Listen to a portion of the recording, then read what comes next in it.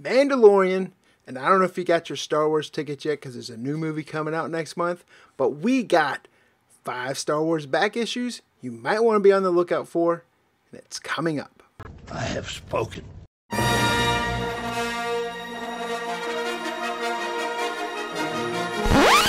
Hey, what's going on, guys? It's Brian and Jack with Simple Man's Comics, helping to amplify your comic collection through integrity and community.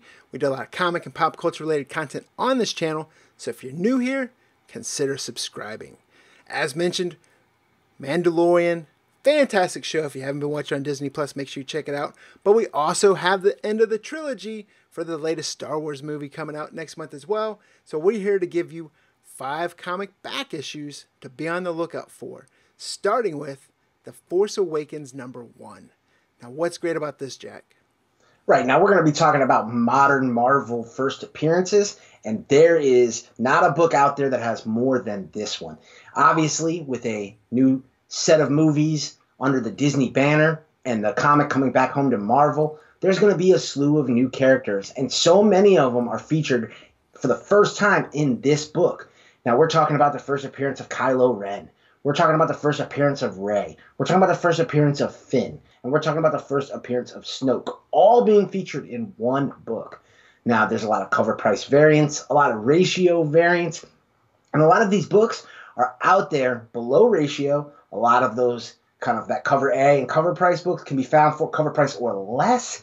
That's what ends up happening with a lot of movie adaptations. But with these characters becoming so popular in pop culture, it's something I would be on the lookout for, especially if you can find good value. It's definitely something you're going to want in your collection if you're a Star Wars comic collector. Then coming in at #4, we get Poe Dameron #1. This is a great book for a great series, but it also has a couple first appearances, and the book is still relatively cheap, isn't it? Absolutely. There was a lot of store exclusives for issue #1.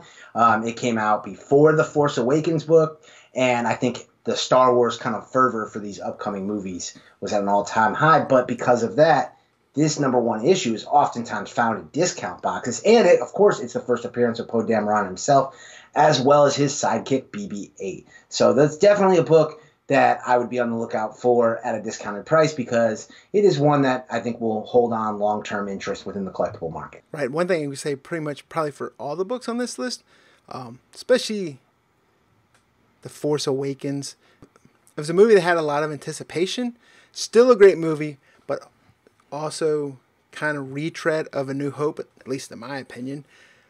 So when those books came out, there was some fervor at the beginning because of the characters, and then because the movie wasn't as spectacular as a lot of people hoped, I think some of the popularity died down. But we all know, myself included, as Star Wars fans, as you start getting away from that, you look back at it and go, man, you know what? I'm going to go pick up those books. Now's a good time to pick up some of those books because, like you said, all these books are fairly cheap. Cover price average, right? Yeah, definitely the cover A's. You can all find them for cover price. Yeah.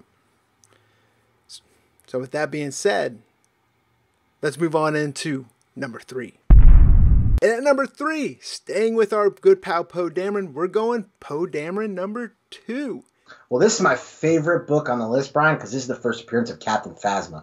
I think this is a character that reminds me, and don't shoot me, Star Wars fans, of Boba Fett.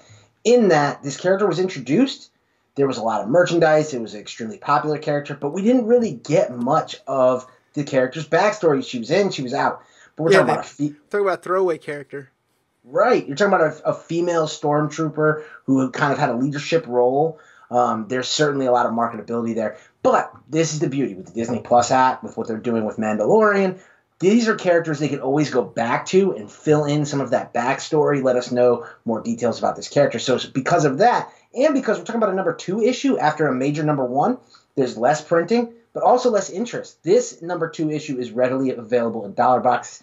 I have bought this book every time I see it in dollar boxes. There's also a 1 in 25 Declan Shelby variant, which is kind of a tough find, but that book I think has some long-term potential. There's also a first appearance of a Marvel Comics created character, Terex, who has been extremely popular, extremely powerful character within these new Marvel Comics series, which obviously I think one day they'll mine these comics for future characters to appear in the movies or in the TV show. And in at #2, annual #1. And why is that, Jack? Well, this is the first appearance of Enid Bray, and Enid Bray is a human spy for the rebellion, looking to kind of like restore order in the Republic. He was really involved in the Galactic Civil War, and he's been an extremely popular character within the comic book series. And I think that collectors, Star Wars fans, they're looking for characters that were created organically in the comic book series who can one day become kind of popular on the big screen, and this is a character that collectors immediately identified. Sometimes these books will sell for like $15 on eBay, so this is a book that is heavily picked up, but can still often be found for cover price in back issue bins. It's not widely known who this character is yet, so now is kind of the time to be looking for this book. Right, I'm sure there's Star Wars fans, hardcore fans out there that are like, whatever, I don't know who that character is. But the general population, like you said, this might be a character you might not be aware of, and easy to pick up and well affordable. Then coming in at number 1, sticking with that Darth Vader theme, we're going with Darth Vader number 1. Well, this is the first appearance of Dr. Clio. And, this Darth Vader series has been maybe the most popular of any of the series other than Star Wars, the main title series, which just wrapped up this week with issue, I almost said episode, issue 75. And it's about to reboot. But Dr. Clio, we're talking about a cybernetically enhanced humanoid. This is a doctor who kind of created this cybernetic being within himself where he can be immortal by taking on another host body when his body dies. And he really becomes a major foe of Darth Vader. And eventually him and Vader have to do battle. It doesn't go well for him, but this is a character that a lot of fans of the comic book series have been clamoring to see in some other form of media. This kind of captivated people for quite a while through the Darth Vader run, which is a series that has a lot of reader buzz and a lot of acclaim from Star Wars readers. So this is something to be on the lookout for. Now, it's important to note Darth Vader number 1 has a number of variants, late printings, all of that. This was a heavily marketed series, but because of that, a lot of these books, whether it's the kind of cover price variants or cover A or late printings, are discounted. They're under cover price or at cover price. They're readily available. So if you're a diehard Star Wars fan, this is another one I think that you need to grab and squirrel away in your collection because there's a good chance that it could rise in value in the future. So there it is, guys. Those are 5 Star Wars back issues, cheap and affordable to add to your personal collection right now. So be on the lookout for those. And as always, this is just the first video that we're touching on Star Wars. We'll have other back issue videos for Star Wars titles. So rest assured, we will be coming back for more. But let us know in the comments. Do you have any of these books? Are you going to be on the hunt for any of these? Also, let us know, what do you think about that Mandalorian series right now? And do you plan to see that final movie in the latest Star Wars trilogy? With that being said, I'm Brian Wood.